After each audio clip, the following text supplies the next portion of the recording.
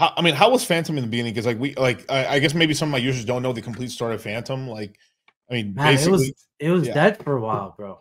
Yeah, it was a VC project, right? And it got VC'd out, came out wrong time in the cycle, everything crashed, and then most of the VC sold, right? Is that kind of the whole? I think initially it might have been a Korean team. I might be wrong, but apparently some of them exit scam. They weren't actually trying to release the product that they said they would release. I think they said they would just copy HBAR or something, and then a new team came over, actually, fulfilled the white paper and actually got the DAG out. And then early on, obviously, it was just the Fantom wallet, the PWA wallet. I'm sure people sub 5 cents know all about that. Then it was projects like ZooCoin, Spooky Swap. Yep. We started getting a little bit more teams building. I think Liquid Drivers announced, and then there was a crazy run in 2021. So a lot of teams started building. It's a fun experience, especially for someone who's not a crypto native. Yeah, because it was like there was a really interesting interview I listened to recently from Suzu, 3 Arrows Capital guy. You know what I mean? Like, because he's been making the rounds right now because he just got out of jail. And no, he's a good guy though. I like Sun Tzu. Doing his press tour. Yeah, he's doing literally doing a press tour, bro. Like, and he's now a jail like he said he's not a jail expert, but like every stream I've seen him on, he's like talking about being in the shits. It's kind of funny, bro. But if you're listen to it, I'll send you one. You'll get a kick out of it, man. But but he talked about, like, during the tail end, he basically says that they didn't come up with vernaculars for, I guess, so me and Charlie noticed at the tail end of the cycle, there was kind of like this weird rotation where, like, we would see with Solana, AVAX a little bit, and, there's kind of like, and it was kind of like, how rotations happen, right? It's like first it's like Ethereum pumps off, then an NFT, then the NFT money goes into this, and it just keeps going off until it circles back around. Well, at the tail end there of the cycle, me and Charlie figured out, like, there's kind of like this weird rotation that's happening that we never noticed before, which was with, like, there was like sort of a Fantom Harmony near sort of thing. And I guess apparently the VCs didn't end up coining it until the end. They called it phone. Yeah, so Luna, AVAX, I've heard the foam. I've heard one with Fantom before.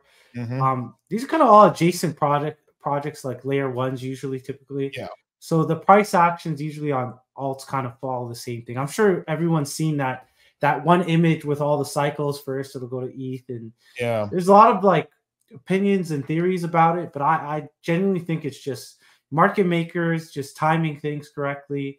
If another coin is pumping, if I'm a market maker for Fantom, I'm going to be like, okay, let me start building momentum in our token as well. Well, coin, I wouldn't call it token. Yeah, I always interject with the coin and token, but you got to be clear. Coins are their own networks, and then tokens are on the network. So he passed. So this is one of the interesting things I heard was, like, he basically said that he passed on buying Fantom. They offered him like unlimited amount of tokens he could buy at like a penny and a half below even they offered him anything he wanted. He passed on it and stuff, and he passed on quite a few projects and stuff. And it was kind of funny because the projects that he passed on ended up being the ones that had some of the most explosive growth at the tail end of the cycle and stuff. Harmony, like, he basically, by passing on Harmony, he didn't get into Jewel and stuff, and didn't get into until all this crazy. And it's kind of funny because these communities didn't have, like, I don't think this is me kind of like dissecting it now as like being, this is the third cycle in crypto now for me. I've been in it since like 2016 till now and stuff like that. I'm 96 years old in crypto. Like we always joke around, like 1 year in crypto. 1 year in crypto is like 12 years in equities, right? Like every month is a year, right? How much action's going on. So like, it is kind of trippy when you start listening to like what they were doing and stuff. And basically, because they passed on some of these projects had to bootstrap and make actual communities. And Fantom was really, since I think Fantom was the one that had almost the biggest head start of everybody, even though it was kind of like, it took a long time for it to really pump. It had time to build a community. I know you guys don't do Fantom alerts anymore, but like you guys like started, like, the big channel for Fantom was Fantom alerts. Yeah. Austin ran that. It was honestly one of the greatest ideas I've ever, just for a network to have somebody, adjacent to the network to cover new projects. I remember I was a mod in their Discord server, and I would do all these little AMAs with these little, I wouldn't call them little projects, but projects at the time. And you'd be surprised, man. There was like so many teams wanting to build on a network. It's kind of hard for someone to vet that. And Austin and Fantom Alerts were just in a perfect spot.